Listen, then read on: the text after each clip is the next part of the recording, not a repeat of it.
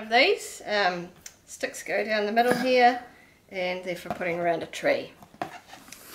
So we start with a flat piece, and if you look closely you'll notice that there's perforations on it, and the perforations have been made on one side of the plastic, so the other side isn't where the machine's been. So you want the perforations to be on top. So you start by folding the end bit away from you, underneath, and then you grab this bit where the stick goes and you bend it right back, and then right back the other way.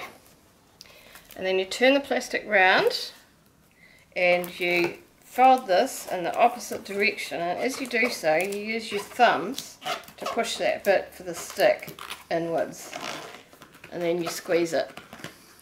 So now we've got it like this. Same thing with the other end.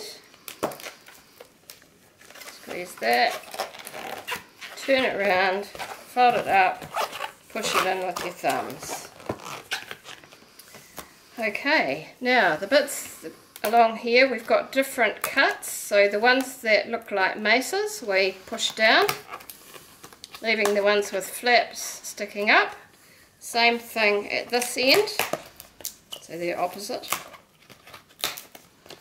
And then we fold it in half.